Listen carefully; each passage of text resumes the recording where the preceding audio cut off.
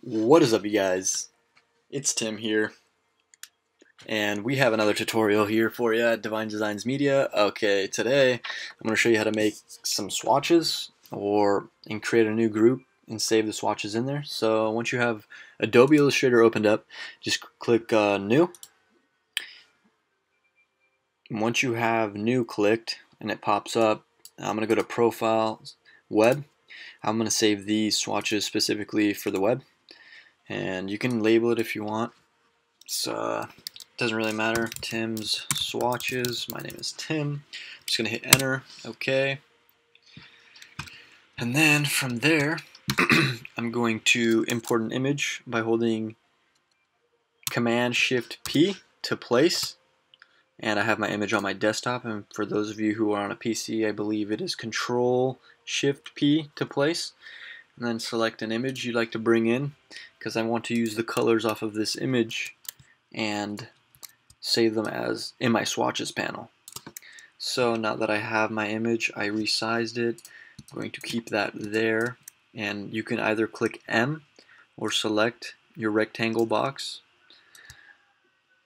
And now that I have it selected, I am going to choose no fill, and I have my white box. I'm going to click I, which is the eyedropper tool, the shortcut key, and I'm going to click on this blue sky.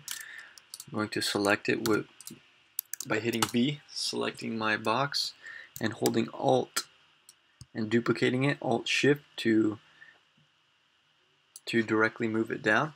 And then I'm going to hold Command D to copy it a few times, and Control D for those of you who are on PC. Now that I have that selected, I'm going to select my second swatch, hit I for the eyedropper tool, change the color, do the same thing again, and once you have your desired colors, you can proceed. We will proceed. So now that we have that, I am going to Window and then Swatches. I'm going to rip that off real quick. I'm going to minimize that. And now we have our swatches panel and our colors. So to create our swatches group, select all the colors you wish to have, and then click on this new color group. And from there, you can create from the selected artwork or selected swatches. Just I would leave it as is, and you can name your group. So I name my file Tim's Swatches, so I'm going to do the same here. Hit enter or OK, and then from there, as you can see, you have your swatches right there. So the thing about this is, if you go to File, New, and create a new file, Tim's other swatches, I'm going to hit OK. Notice they're not there, but they are on this file. So what you need to do is save your swatches if you wish to use them for further use. So click on this icon in the bottom left hand corner, which is the Swatch Libraries menu, and go to Save Swatches.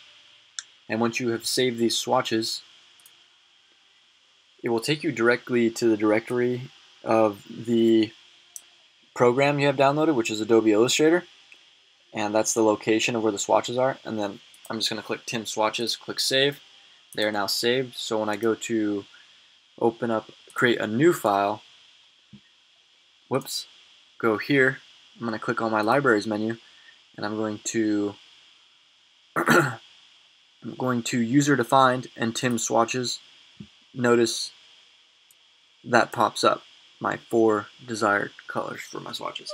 So that was, I'm not done with this tutorial. There's also another way to throw swatches in there. If you don't want to create a group, you could also go to Swatches again and single-handedly drag and drop a swatch in there. But whoops, that was not what I wanted to do. So I have my, okay, this is not working. What the hell is going on? Okay, so I have my swatches, going to drag and drop. So had an issue here. I had my swatches panel floating in my window, and as I would drag, it wasn't popping up, but now that it is, you can just hover over your swatches panel and drop, and you'll now have your desired color, your pattern swatch. And you can do the same for these as well. Thank you for watching this video. I hope this helped you. Please let me know if any feedback. If you want more tutorials, feel free to subscribe if this helped. Thanks for watching again, and have a good one.